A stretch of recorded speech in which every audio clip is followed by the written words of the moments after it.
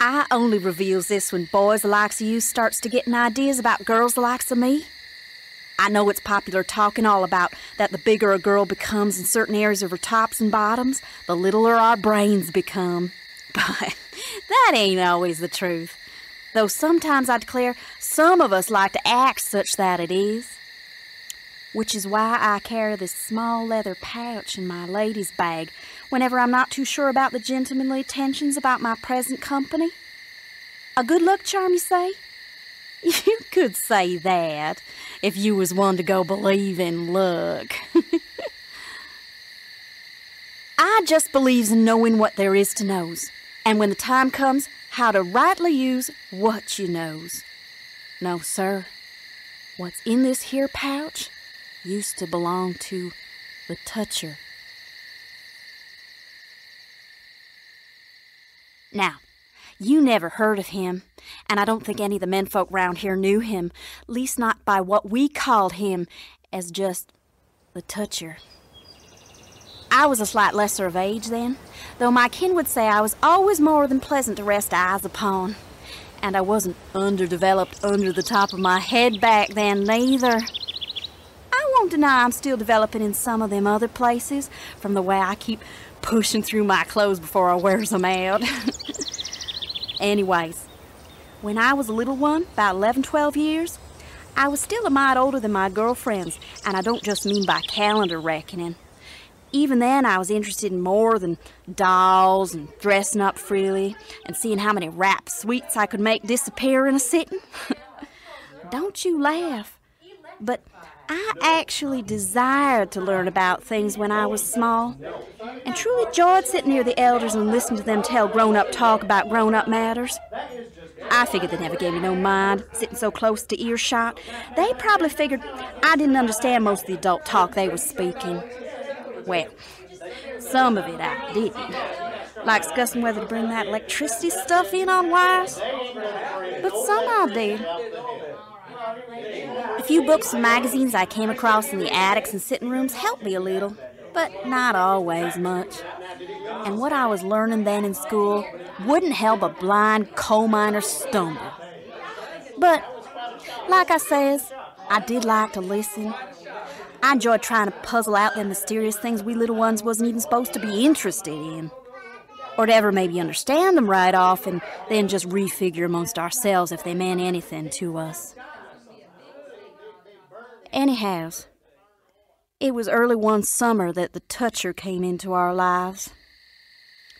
That wasn't his real name. Course not. If I tells you his Christian name, you mayhaps heard of it being the same as some of his relations that still live about's next range. He was a real person, marked for certain he was, and he'd come to this town to visit with these relatives of his. He was the quiet type, as you might have figured, and he didn't have to do nothing while he was here on accounts he was just supposed to be visiting, and none of us knew where he comes from or what he did while he was back there. Mayhaps he had to come here 'cause of things that had gone on before in his hometown. He didn't look like no coal digger's son, that's for certain. But naturally, the grown-ups never told us a thing, one way or the other. And most of us just thought he was just another grown-up, kind of nice, kind of quiet, like I says. It was only after Mary Louise Jennings got hurt by him that we started to call him by that name. I suppose hurt's not exactly the true and proper word, not seeing as she was cut up or shot or run over or anything like that kind of hurt. But she came a-running to me near twilight that muggy June day with her eyes real red and puffy from crying out all her tears, and it was a long, long time before she was able to cry again afters. Truth was, she'd been too afraid to go to her folks after it happened, and seeing how her and the other girls kind of looked to me to understanding things they didn't, she drew out for me the whole recurrence of the sorry events. I told her then what I figured had happened to her and calmed her into not worrying, that certain things had been left untouched, so she wouldn't have to go to Doc Fitchett or the pastor about anything unless she really wanted to. She was fair to mortified if she should tell her folks about what this man had done to her, but I warned her that the man, Toucher, would just go and plain deny the sorry event, and then might be fit to call Mary Louise a sassy, bald-faced liar, and worse things than that. I told her just to keep it to us girls, and hope real hard that such a sad and sorry occurrence would not recur again. But you know that, except for some finicky weather, things don't change all that much during the long, dry summer days up here along the holler. And I guess neither do the nights. Well, things stayed quiet for a few weeks afters, and we had some good times about swimming, camping, going to the Friday night dances. But you know, too, sometimes people don't always choose the chaperones too smartly. The Toucher happened to be one of them that was overseeing the dance at the school. Me? I was home with poison sumac rash I shouldn't have had the fair sense not to obtain in the first place. But anyhows, I, myself, was not there to cause any kind of ruckus, like the Toucher was. Leaving out the sad and grimy details, it then so happened that Deborah Ann Marples was chasing fireflies out back. So he went to chasing her when nobody was near about, and caught her. Considering the indecent condition her lacy Sunday best dress was in when she shows it to me the following, I knowed then that the Toucher had pleased his hands and fingers a whole lot.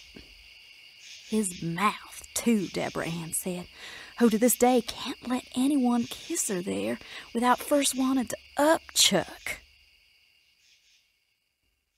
Deborah Ann told me she'd fibbed a big raccoon come startled her, and she'd fallen down and spoiled her dress that way.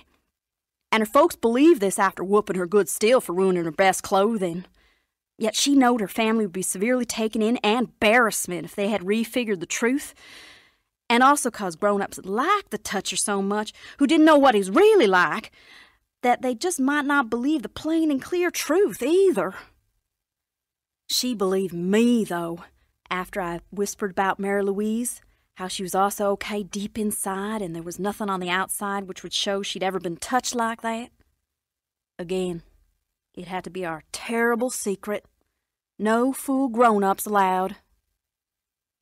Now, of course, I was getting worried meanwhiles, having this kind of bad knowledge filling my head and not having anyone to let off some of the pressures I was getting put on me.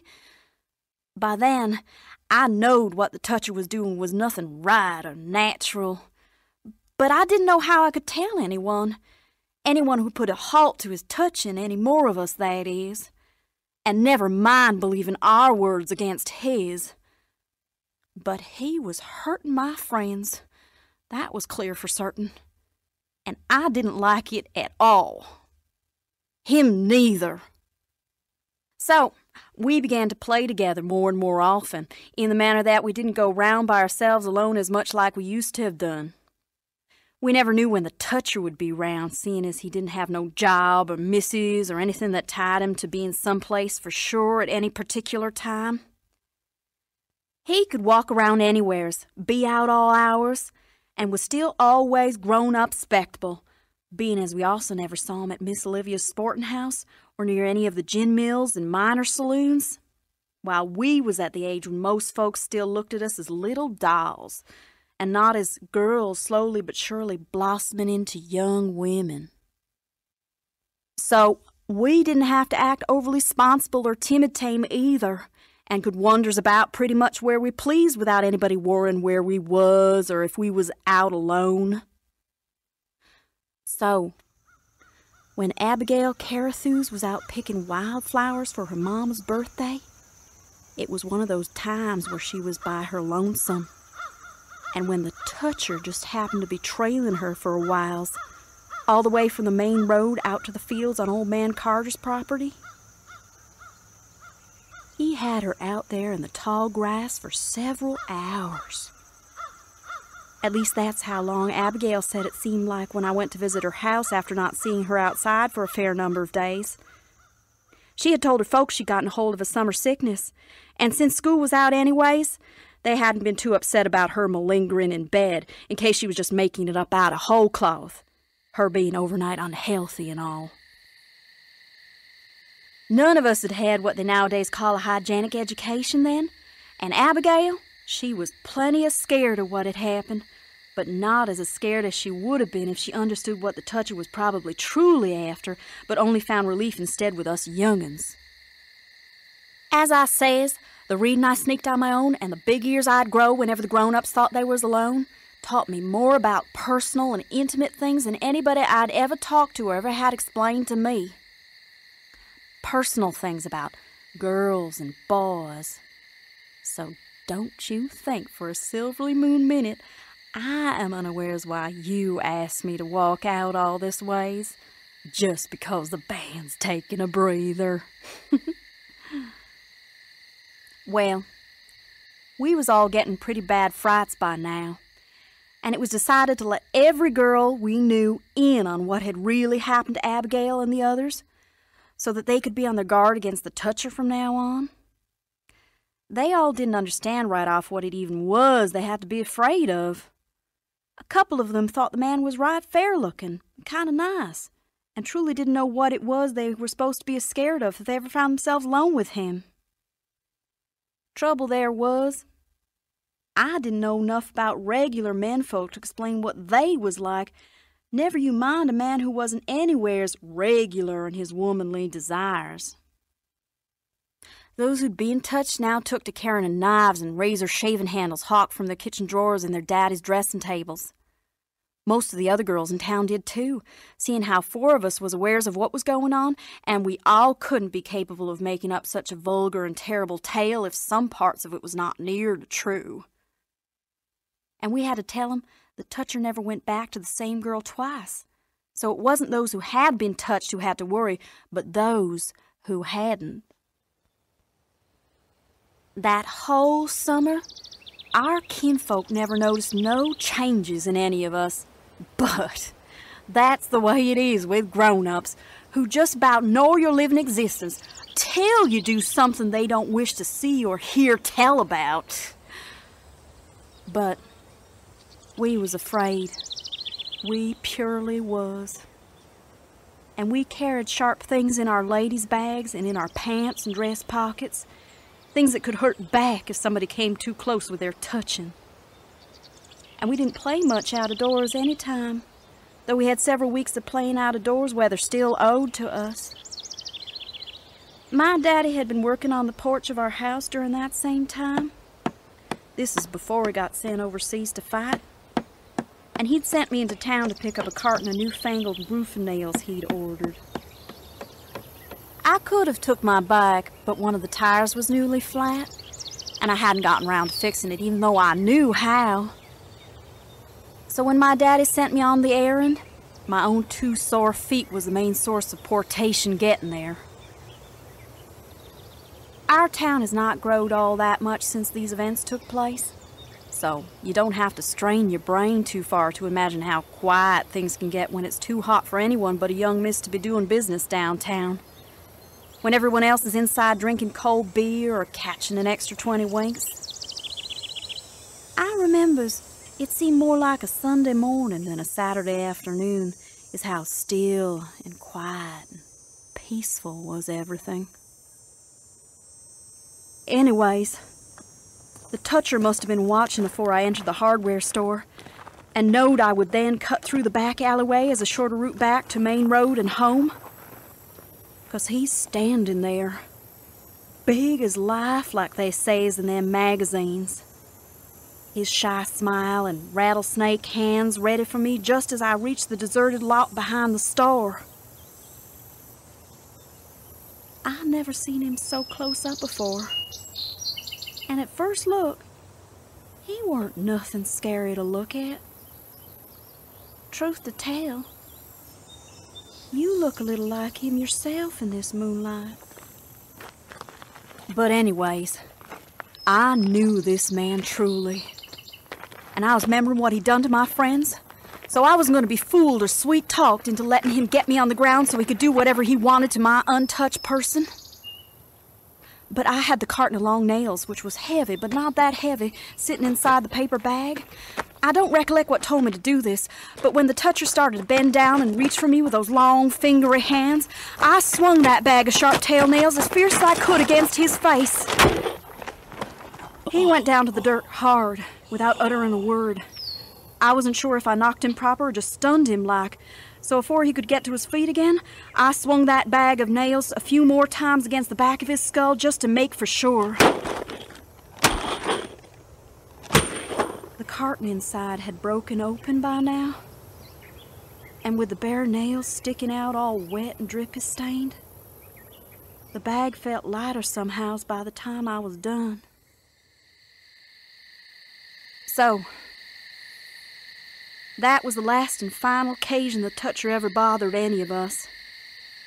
And being it was some summers back, you probably had yet to move here to nose about the big hush-hush scandal and about all the questions that went unanswered. Unanswered for the grown-ups, that is, who never suspected any of us when it was finally over. Suspect of what? You still want to know? You see, we each got something to remember the toucher by. Me and those I got together quick and gathered in that deserted back lot while he was still breathing. We didn't bury him alive, if that's what you're thinking.